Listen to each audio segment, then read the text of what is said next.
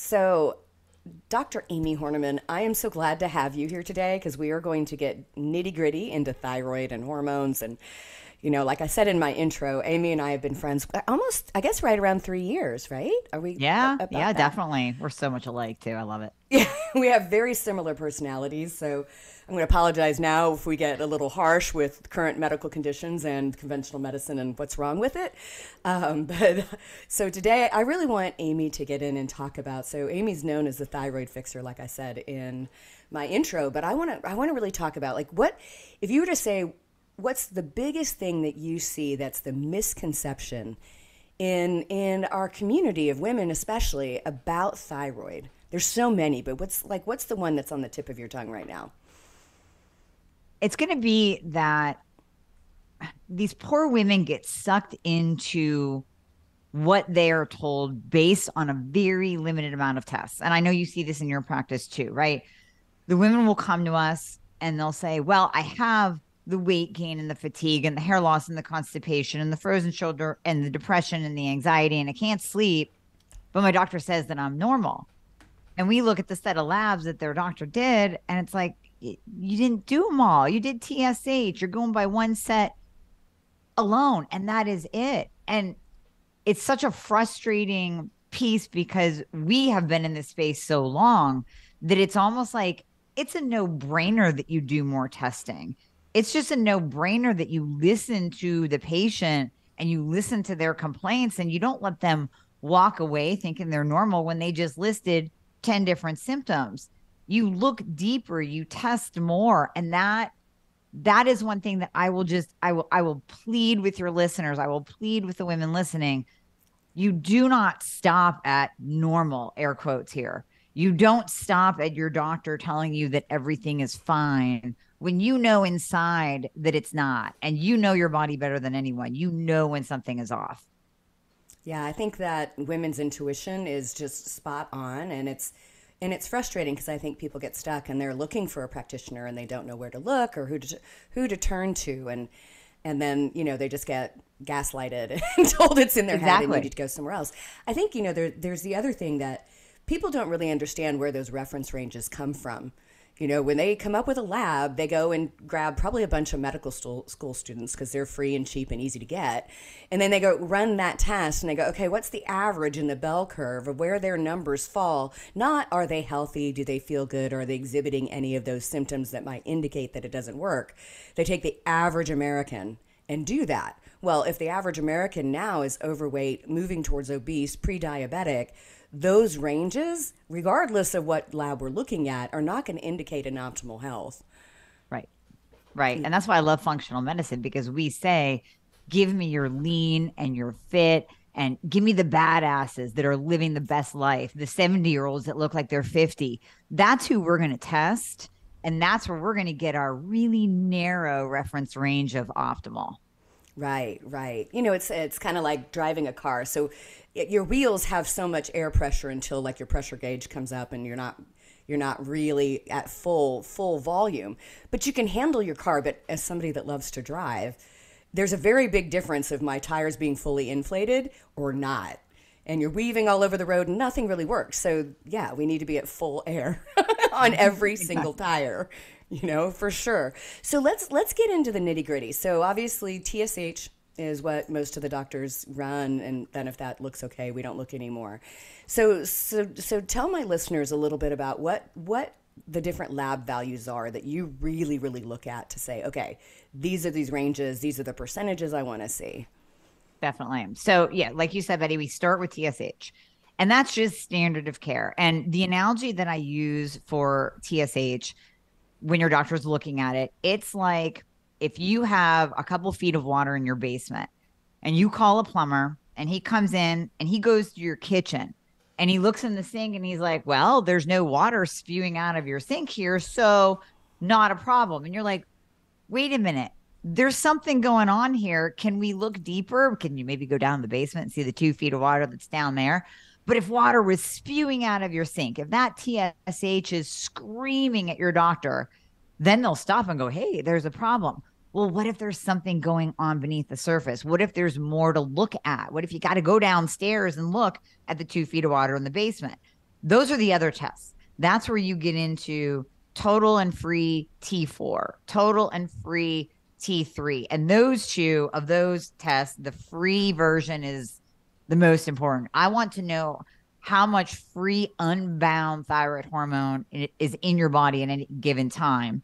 And then I really want to hone in on that T3 because T3 is the active thyroid hormone. And many people don't realize that, we hear this T4, T3 talk. If you're listening to podcasts, or even if maybe you got your T4 tested by your doctor and it was normal too, and you think, well, that's my thyroid hormone, that's normal. T4 is completely inactive. You do not have one single receptor site on a cell for T4. It has to convert over and become active. It has to become T3. So that's where the receptor sites on our cells are. The receptor site wants T3 as a lock and key to come in, to attach, and to do its job at the cell level, to give you a metabolism, to grow your hair, to give you great energy, to improve your mood, to let you poop every day. You need that T3. So that's a very, very important marker.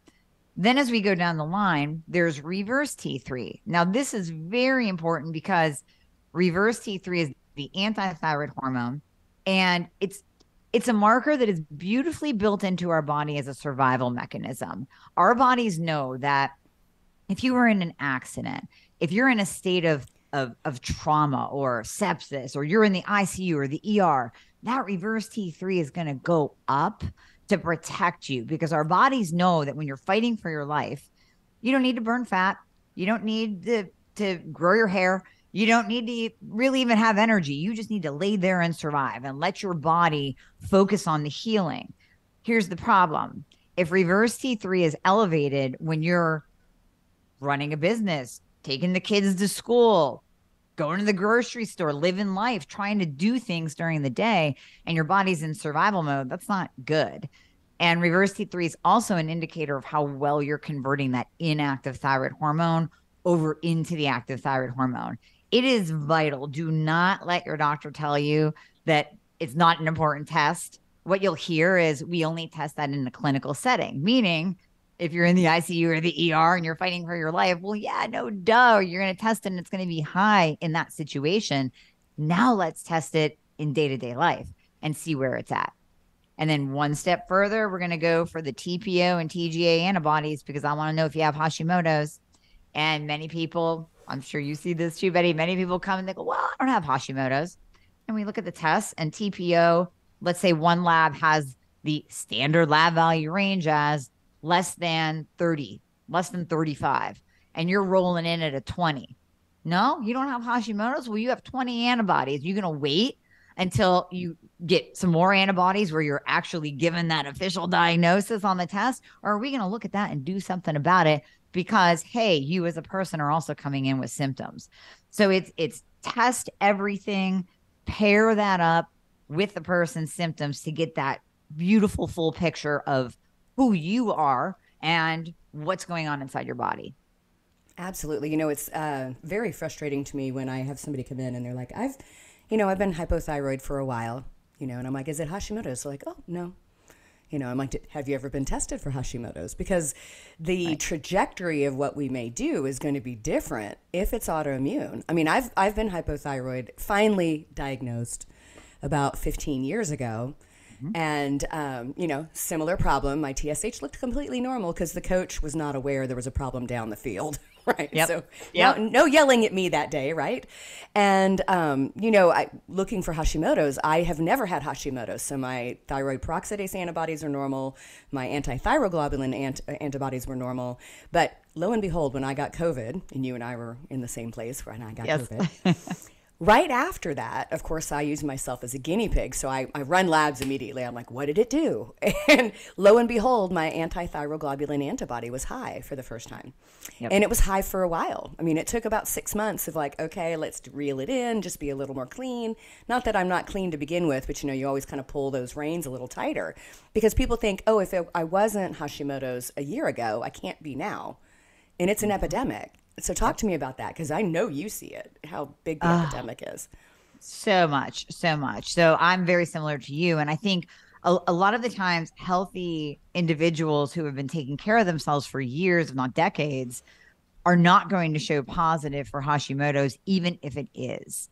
So with Hashimoto's, we know that as an autoimmune condition, there's a stressor, there's a trigger. It could be something as simple as pregnancy. And ladies, I know that pregnancy is totally natural, but it is a huge stress on the body.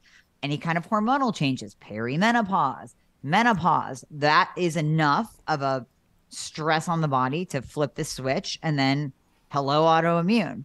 Well, same thing with COVID. And we are seeing this across the board, that COVID in and of itself is such a stressor on the body, and God knows what else it's doing in there, that many people are getting antibody markers for the very first time.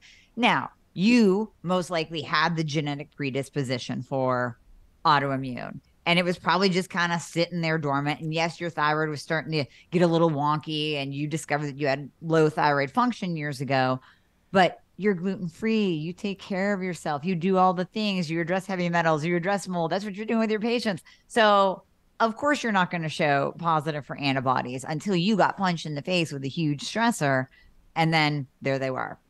Yeah. And it's such a multifaceted problem, autoimmunity, and so much is overlooked, because the end result is, well, whatever your labs are, who cares what really caused it. So yeah, I think it's interesting, because I remember when I started my practice in 2005, I would see Hashimoto's here and there, but now it's pretty much a given that 2/3 of the people walking in are like, yeah, that's part of the problem. So it's just a total epidemic.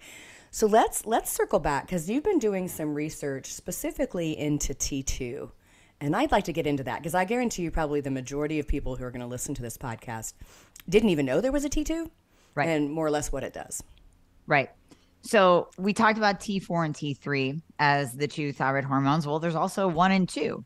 So there's T1 and T2. T1 is very inactive. We kind of don't even pay attention to it. It's just there. T2, when you really start diving into the research, is very active. And it works to increase your basal metabolic rate, meaning the amount of fat and energy that you are burning just sitting here. It also works at the mitochondrial level. And when it's working at the mitochondrial level, the benefit of that is obviously improved ATP production, improved energy, but also no thyromimetic effects. So you're not going to be taking something that then will cause you to appear hyperthyroid on your labs, where maybe your doctor starts freaking out and says, oh my gosh, you need to drop your medication, and you're all hyper, and maybe, God forbid, they put you on a medication to slow your thyroid down. That is what can happen with direct thyroid hormone replacement. Now, I'm not against thyroid hormone replacement. I am not at all. But when we're trying to get someone into an optimized state and we're using T2, the beauty of that is that it does not change the thyroid lab values. It has no cardiovascular side effects. So we do know that T3 can, in some individuals, cause a little bit of heart palpitations. Some people are very sensitive to it. They'll get a little bit of tachycardia. They'll get a bit of anxiety from it. T2 doesn't do that. It has no cardiovascular side effects. So I go back to, and I know you'll resonate with this, Betty, I go back to the bodybuilders, because they are the OGs of biohacking. Bodybuilders will always try something on themselves long before it comes into the general population or even the biohacking population. And it was interesting years ago, and this is going back about 15 years, that I've been really studying T2 and kind of using it with my patients. I heard it was one of the trainers to, the IFBB pros. And he was saying, and T3 can be abused in that world, because T3 will increase your metabolism, right? He was saying, I do not allow my female figure and fitness and bodybuilding athletes to use T3, because number one, they're going to come out the other side and they're going to tank their own thyroid. So then they will have to be on thyroid medication, because now you've gotten into that negative feedback loop where the thyroid has just shut down because you abused something that you didn't need. Number two, T3 it doesn't differentiate between burning fat and burning muscle. So some of the women that were taking it would end up losing muscle, and that's not what you want going into a competition. You want to protect your lean body mass and only burn fat. He goes, I use T2 instead of T3. because I know if I use T2, it's just going to burn body fat. It's going to protect their muscle, and it's not going to shut down their thyroid function. And he's using it anecdotally, but we see all of that evidence in the limited amount of studies that's been done with T2. We do see that in the evidence. So it's really fascinating when you look at it. And now that I'm using it with patients, we really are seeing some people being able to come not completely off their thyroid medication, but at least knock the dose down. They're getting a win. They're feeling better. Their clothes are fitting better. Their energy is better. And they're noticing it pretty quickly. So it really is a beautiful piece of the puzzle in thyroid treatment, because you can really improve someone's condition very quickly and get them out of that deep thyroid hole. That's awesome. That's awesome. It's interesting because as you were saying that, I was like, there's all the different thyroid medications, right? There's everything from there. So do you have a preference of what people use? Obviously, if you could use T2 and everybody, you would probably use T2. But when it comes to the medication itself, what are your thoughts on that? Like, what should somebody start with? It's all about what's going to work for you. I don't come into, even though I'm functional, I'm not locked into the natural desiccated thyroid meds just because it has the word natural before it. I want what's going to work for you. And the beauty of it is that we can do any combination, and we can change ratios based on your labs, based on how your body responds. So I'll give you an example. I am T3 only because I don't convert. Now, it took me a while to figure that out. So I started, of course, as all of us do, on Synthroid, which that's what led me into this whole arena, because T4 only did not work and usually doesn't work for most people. And then I moved into the NDTs. So I was on Armour for quite some time, and it worked in the beginning, much better than just Synthroid. But then it kind of stopped working, and it was back when we were having shortages of Armour in 2006, 2005. So my functional doctor that is my mentor changed me over to Synthroid and Cytomel. So I was doing T4 and T3 separately. And that was fine, but it turned out that I wasn't improving like I should be. So God love him, brilliant man, says, you know what? The reverse T3 isn't high here, but let's just drop that T4. And I dropped it, and I got better. And then we would self-experiment. So I put it back in and then do some testing on myself and see, well, did the reverse go up? No, it didn't. But I went hypo. Like within a week, I would go hypo. So I am ultimately T3 only. So I can't sit here and say, oh, I only like NDT, because that wouldn't work for me. I wouldn't be sitting here with you if I was on NDT. I'd be in bed, still in a hypo state, probably 20 pounds heavier. So it's all about what's going to work for you. Yeah, definitely. I've definitely did the kind of merry-go-round of medication management for a long, long time. Now that brings me to another point, because I know you and I have very similar thoughts about this. A lot of people, even if they get lucky and they're like, oh my gosh, my doctor actually gave me maybe T4 and a compounded T3, or Synthroid and Cytomel, which is basically the not over the counter, but prescriptive version of a T3 that can be easily prescribed. Never mind the fact that most doctors don't do it. But then they go to get tested, right? Because the doctor's then like, okay, we need to check it. So what are your recommendations around that? Because T3 is fast acting relative to T4, and you have to be careful, or otherwise they're just going to mess with your prescription again. Yes. So I see this all the time too. In my Facebook group, there are people that are posting, well, my doctor told me to take it right before I went and got my labs done. And the problem with that is T4 and T3 is like the tortoise and the hare. T4 is the tortoise. It's working really slowly in your body. T3 is fast. It is in, it does its job, and then it is out. Now, does some still remain after you're taking it for a while? Yeah. That's why we're not testing you on day 2 of changing your medication. We're testing you 4 weeks later as it starts to build up in your system. But my rule is 18 to 24 hours of no thyroid medication containing T3. So that's Cytomel, liothyronine is the generic form of T3. NDT has T3 in it. So you stop that 18 to 24 hours before your labs. And then you stay consistent with that time. So if it's 18 hours, this lab draw, it's 18 hours next lab draw. And then we can see, instead of the lab picking up on the medication essentially in your bloodstream, it's picking up on what's left over when that medication isn't pulsing right after you take it. What's left over and where's your number there? Because that's where I want to see you have an optimal T3 level, because that's where you're going to feel your best. If it's plummeting down to a 2.3 at the 18-hour mark, you need more T3.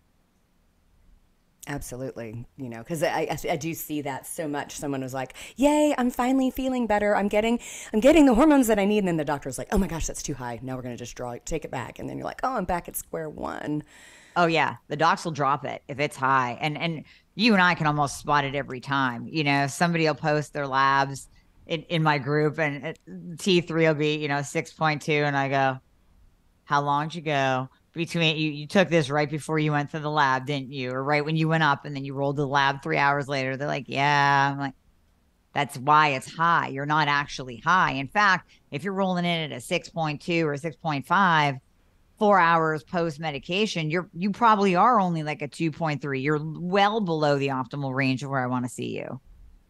Absolutely. So obviously you listed off a lot of the symptoms that, people think about. Hair loss, like that's a biggie for me. If my thyroid's off, I will lose hair like nobody's business. That's like my litmus test for everything, Yep. And anybody that listens to my podcast, I had a whole podcast on hair loss in women. So for me, that's a litmus test. And obviously the constipation, the dry skin. What are some of the other things that maybe people don't think about that can be part of the underlying cause for thyroid problems? Like, what are some of the other things that you see and then people are like, oh, I didn't know that could play a role in my thyroid? Mm-hmm. So joint pain and frozen shoulders, a big one. And I'll give you the example of my assistant who started as a patient.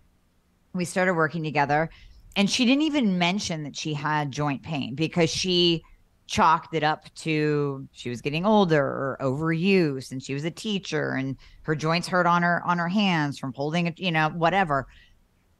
And then we started optimizing her thyroid, and she tells me later, she goes, I used to not even be able to hold a pencil because my joints hurt so badly in my hand, and now that's gone. It's just gone. It's fine. So whenever I'm meeting with someone and we're going over their symptoms, I always tell them, listen, this could be thyroid related, or maybe it isn't. Maybe it is overuse. Maybe it is an old sports injury. But guess what? If it gets better when we optimize your thyroid, hello, bonus. So I'm not saying that everything under the sun is thyroid related, but since the thyroid is the master gland, there are many different things that can be going on in your body that will improve once we optimize your thyroid. I mean, think about the Band-Aid medications that people are given. They're given antidepressants, sleeping pills, blood pressure medications, statins, and those are all Band-Aids to, there's something going on with your thyroid. There's something going on with your thyroid. And I'll tell you one more story. I was on the phone with my sister last night. She is a geriatric physician, and her and I are very, very different, but she's a DO, so she's a little bit more on our side, right? She was trained many, many years ago. She's older than I am. And she was telling me this story about a patient that came in her 60s, and the referring physician had indicated on her chart early Alzheimer's. And my sister was looking at her thyroid labs. Her TSH was a 10. And she went back to the referring physician and said, this isn't early Alzheimer's. This is thyroid. And how about we just give her some NDT, because what's it going to hurt?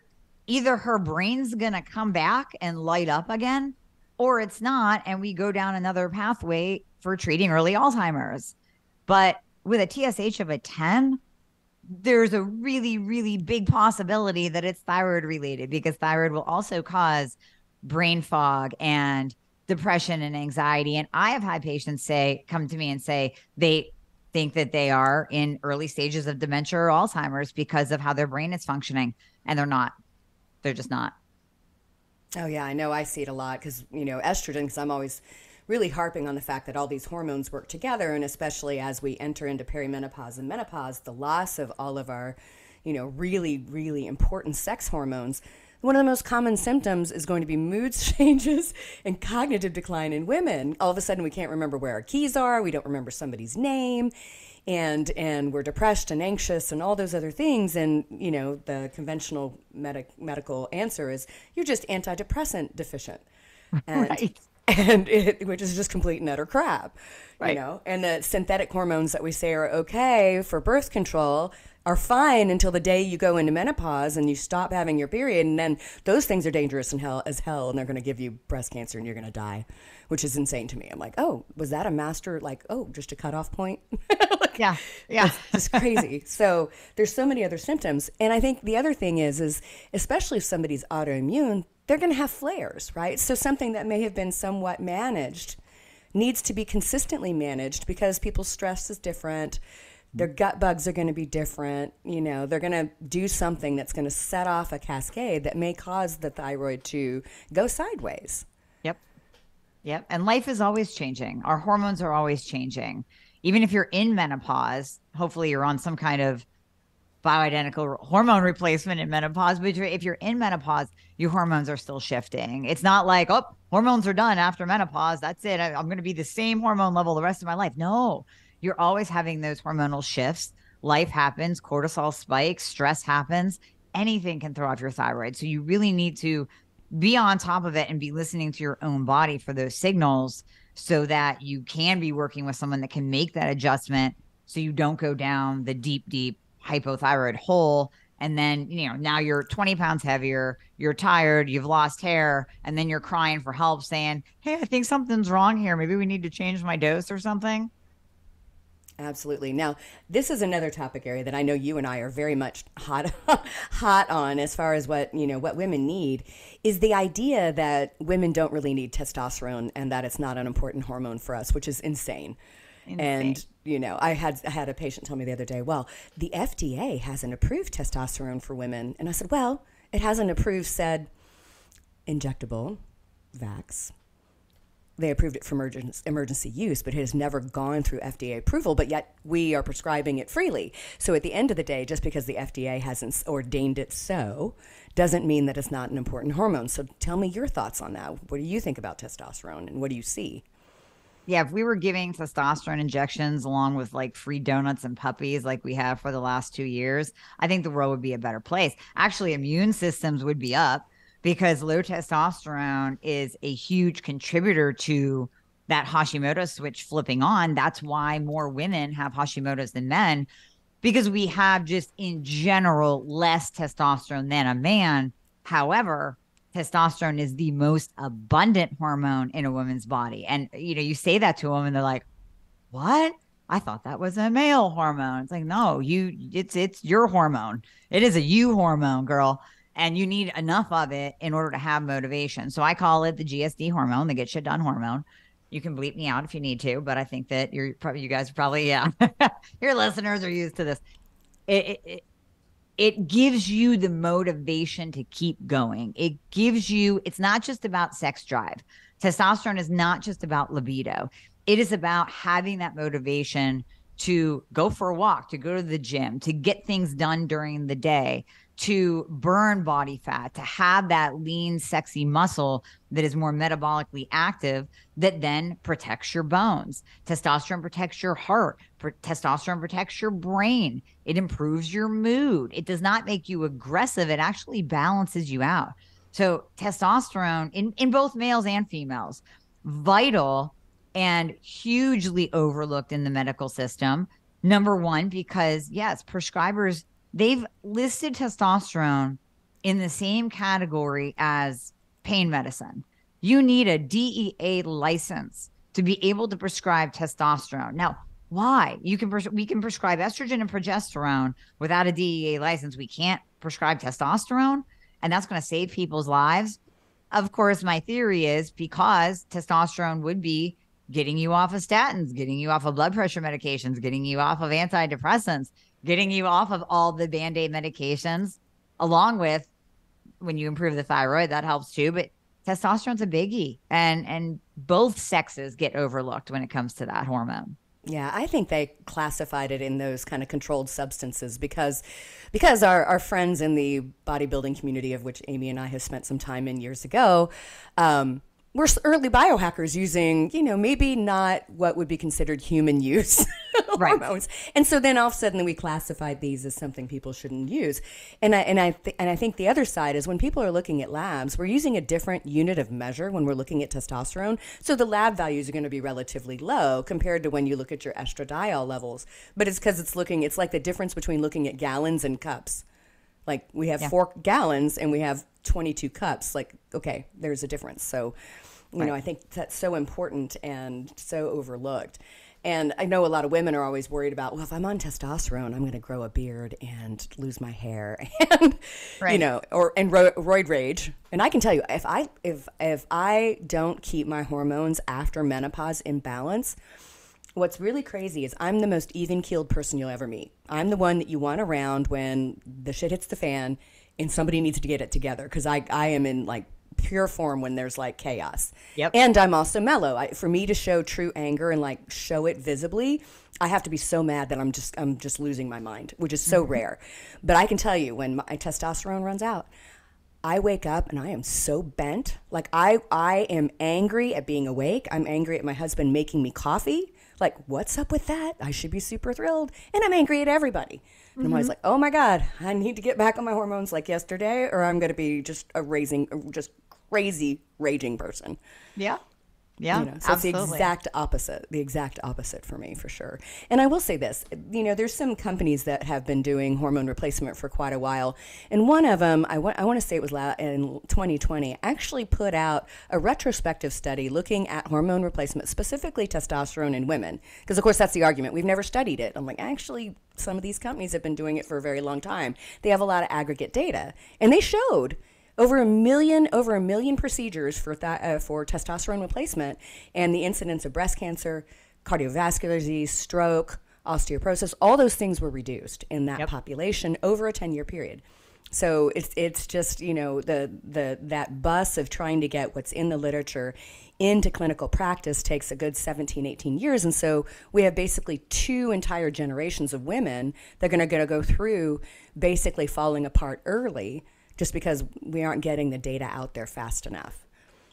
And we're not negating the Women's Health Initiative study. It wasn't looking at testosterone. I know we're talking about testosterone, but when you're talking about studies, we still have women and doctors believing the WHI study that was the most expensive, worst done study ever to date. We already know that we can just kind of push it aside and erase that data. It's bad, but we're still holding on to it. So I have an idea. Let's hold on to that study that Betty just talked about, where using testosterone actually lowers the incidence of all-cause mortality and diseases of aging. Let's look at that and go through it with a fine-tooth comb and actually start implementing it.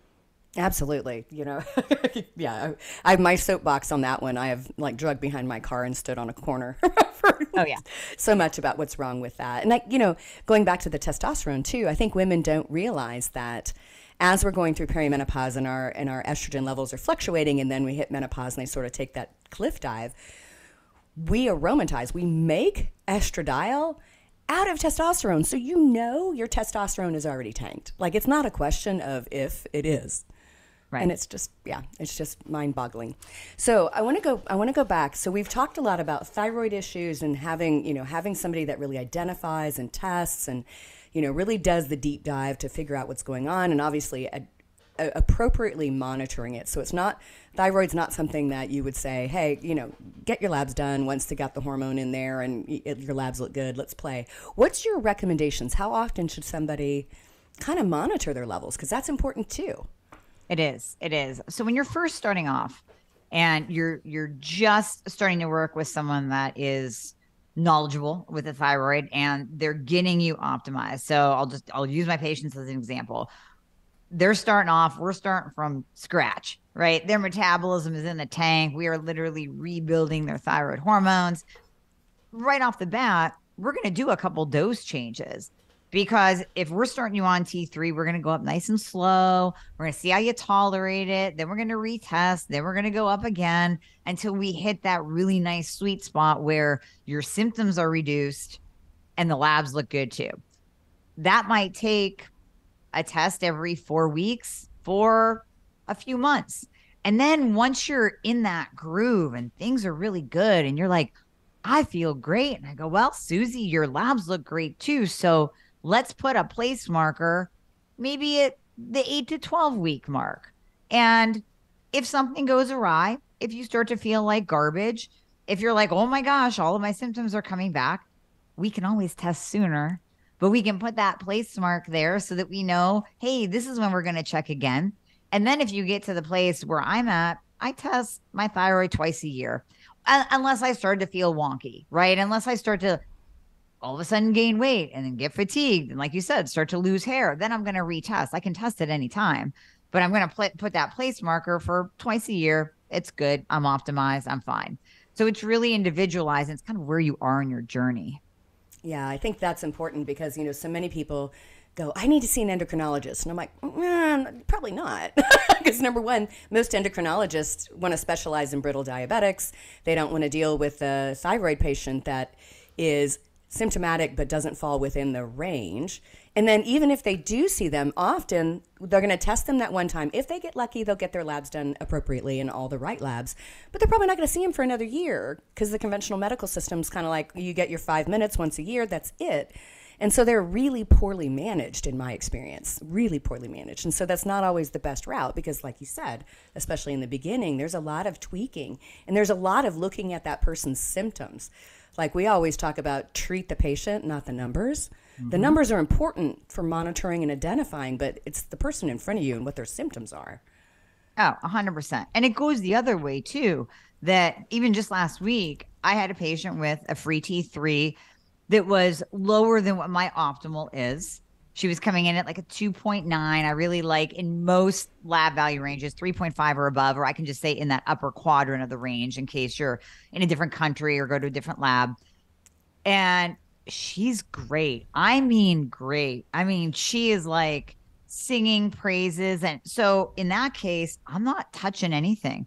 I'm not changing a thing. I don't care that that number is a little bit lower than what I want it to be, because the patient is feeling good. We don't change it if it's not broken. So it's even heavier weighted on how the patient feels, how that person feels. Yeah, I think that's important because as somebody that's always struggled with that T3 conversion, I feel like right now just as good at a 2.8 as I did at a 3.8.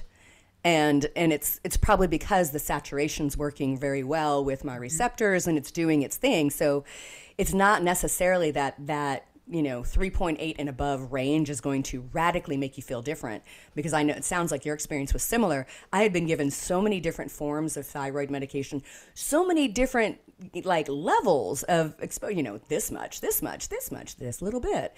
And really, I didn't see the T3 radically change until I kind of balanced out where I am now.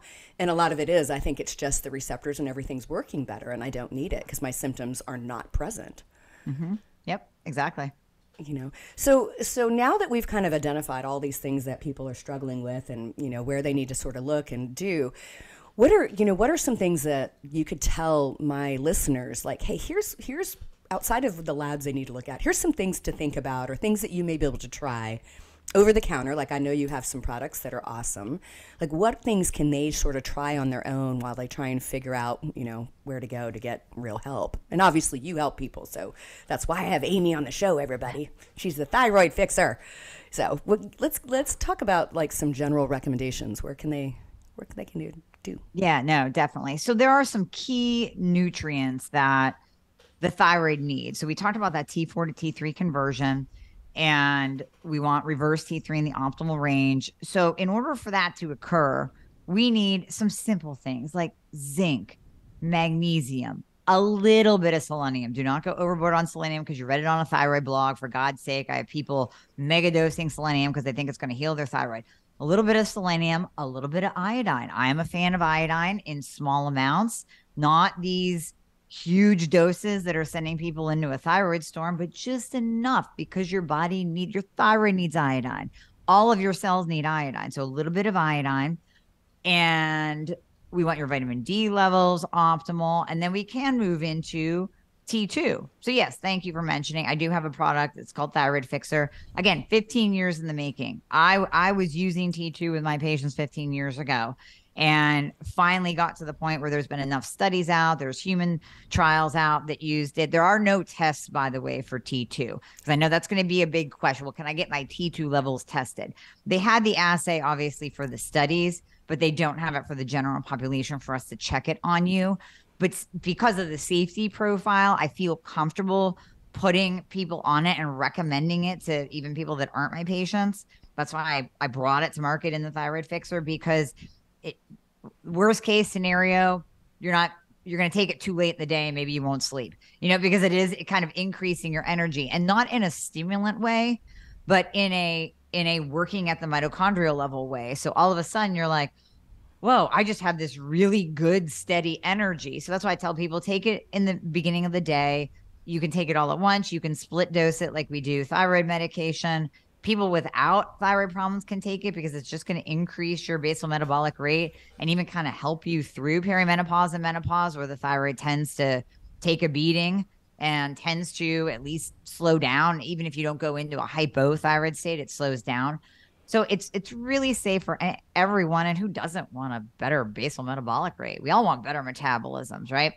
So I would say that, get with the core basic nutrients, minerals, elements like iodine, and then add in some T2. And then even if you are stuck on T4 only and you're like I was, where nothing was happening, no pounds lost, no energy gain, hair not growing back, that actually might help you. Just doing those little things, adding in those little key components, might be enough to just let you see the light, give you some hope that things can change, so that you're not just stuck in that depressive hypo state. Absolutely. Now, you mentioned something, so I think it's important, because I know in the functional medicine community, this is a common recommendation, but I would say my patients, I see it a lot where they aren't doing it because it's not convenient, talking about trickle dosing throughout the day, especially if it's T3. Yeah. They'll go, oh, I took it in the morning, but I keep forgetting the afternoon one, and I'm just so tired in the afternoon. Duh. Yeah. So let's talk about it. So we talked earlier about when we test T3, and so T3 is very fast acting, like we said. It's important to at least split dose it. Some people will triple dose it. Some people can get away with just split dosing it, but taking it once in the morning on an empty stomach, no food, no coffee, no other supplements for 1 hour afterwards. And the same rule applies to T4 as well. So those of you that are maybe just on Synthroid or just on Levo, you still have to apply that rule, because we want proper absorption of your thyroid medication. I want you getting as much out of that med as we possibly can. So when you're taking it with food, when you're taking it with coffee, which is a known like deregulator of the thyroid hormone being absorbed in your gut, it's going to decrease absorption. But here's the thing with T3, we have to put it in the middle of the day. I mean, you can put it between 1 and 3 p.m. Some people can get away with taking it at 6 p.m. But if you take that second dose, now you're giving your body that extra T3 that has not worn off from the morning dose, and you get a little bit better energy. You give a little bit of a kick to your metabolism in the afternoon too. So I know I have patients like that too. I keep forgetting. I go, there's this thing called the phone that you can set an alarm on to remind you to take your second dose. It's that easy and it's that important. So if you actually want results and you want to feel better, it really is as simple as split dosing. And I don't know about you, Betty, but I've even had some people, I'll talk to them for the first time and I'll say, well, maybe we're not meeting for a couple of months, but number one, split dose that NDT. Did anybody tell you that 90 milligrams should probably be 45 and 45? No, they didn't. Start doing that. Let me know how you feel. They come back, they go, just that change alone, I started feeling better. Just that change alone, just split dosing.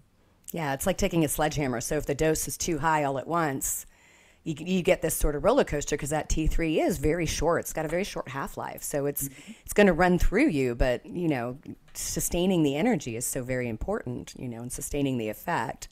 So I want to touch on this real quickly because obviously we're both nutrition professionals. So obviously we recommend gluten-free even if you don't have Hashimoto's because we want to avoid having Hashimoto's. What would you say? I mean, I know that you have particular diets that you work on with your people, and obviously you personalize it to the ones that you are helping with their thyroid.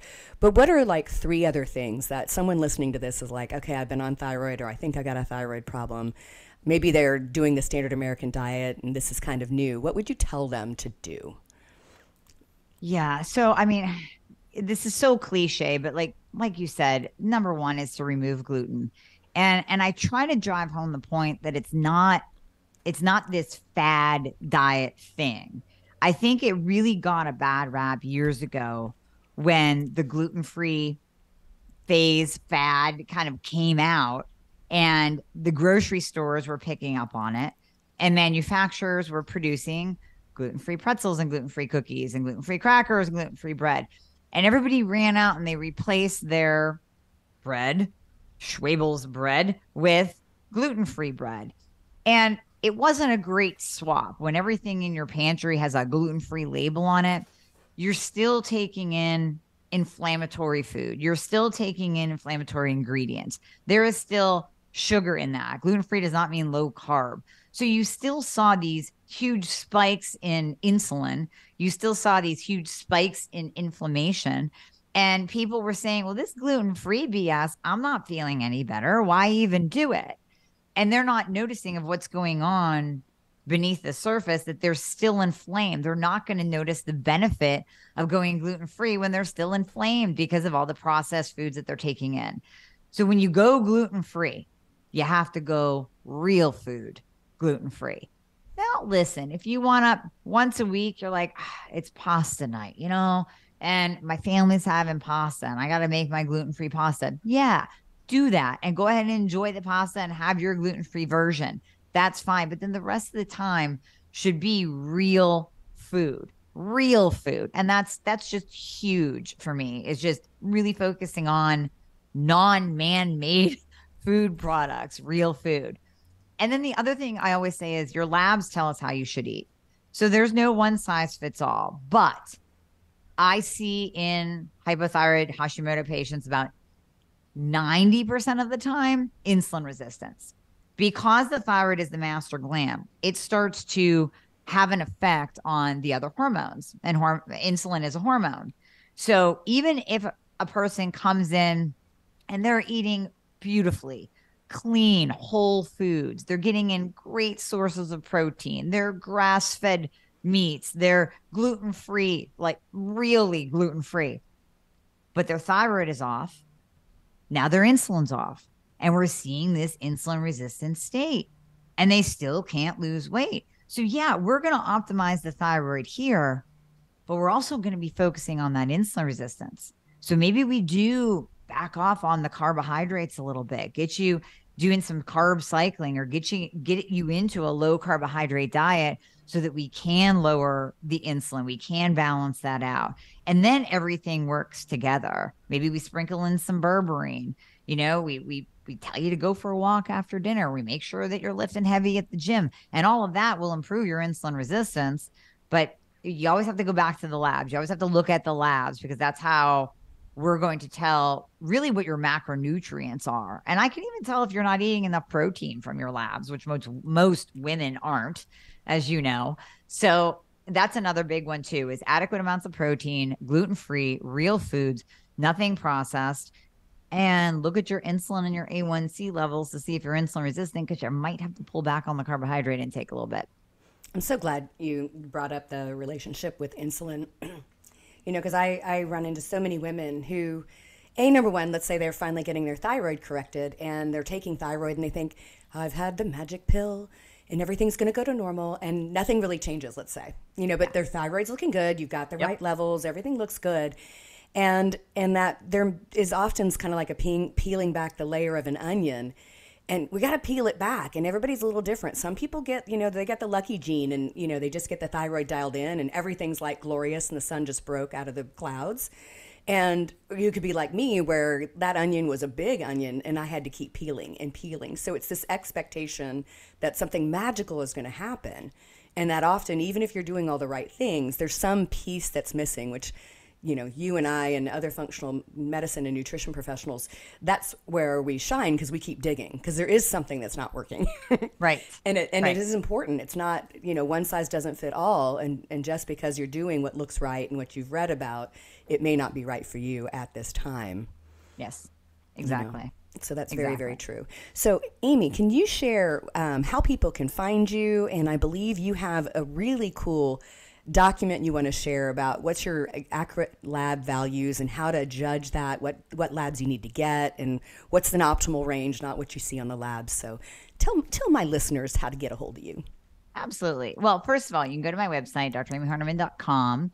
And of course, you can find me on all social platforms. You know, we are everywhere. So YouTube, Instagram, Facebook, all under Dr. Amie Hornaman. And then my podcast, which Betty is a guest on as well, the Thyroid-Fixer podcast. So you can get a ton of information there, as well as joining my private Facebook group, Girl Fix Your Thyroid, because you can post your labs. You can ask questions. I'm in there answering your questions. I'm in there reading your labs and giving you feedback. Now, of course, we can't give a diagnosis, but we can absolutely say, hey, you need to have your doctor test reverse T3. Hey, your free T is really low. So maybe we want to look at, you know, having a conversation with your doctor or possibly working together, because this is a disaster over here.